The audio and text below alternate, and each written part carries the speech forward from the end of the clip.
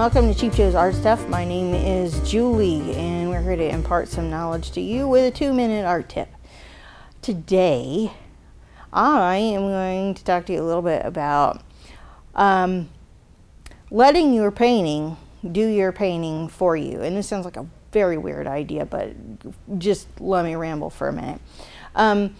Sometimes it's a really good idea to go in with no predetermined end game.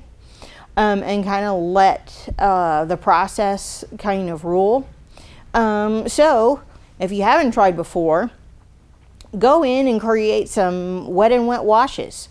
Pick them up, let them run all over the place. And I don't mean just watercolor, because, you know, not everybody does watercolor.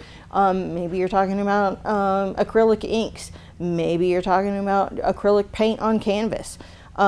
Anything like that, where let the paint do what it's going to do, and then let your creativity fill in the blanks.